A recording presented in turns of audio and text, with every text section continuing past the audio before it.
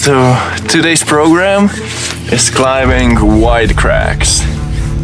Right now I started with this vertical, about 5'11", felt quite nice. I hope I'm warmed up for the real fight. So I set a goal of trying belly full of bad berries. It's a monster off-width, like 45 degrees overhanging. I don't think I've climbed any off-width which would be more than vertical. So.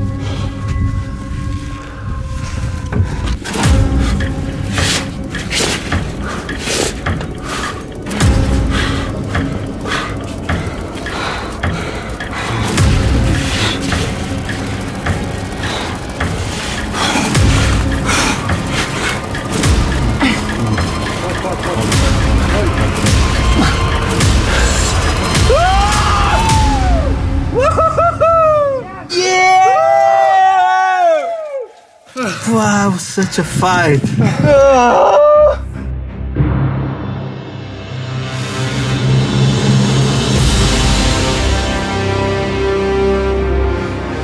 Feel quite tired, that's for sure. It was, I would like to say a good fight, but it was almost a disgusting fight. I went for an onside, I fell, but it felt like it should go for the second go. The first part on the second go felt easy, but then I just ran out of energy, totally.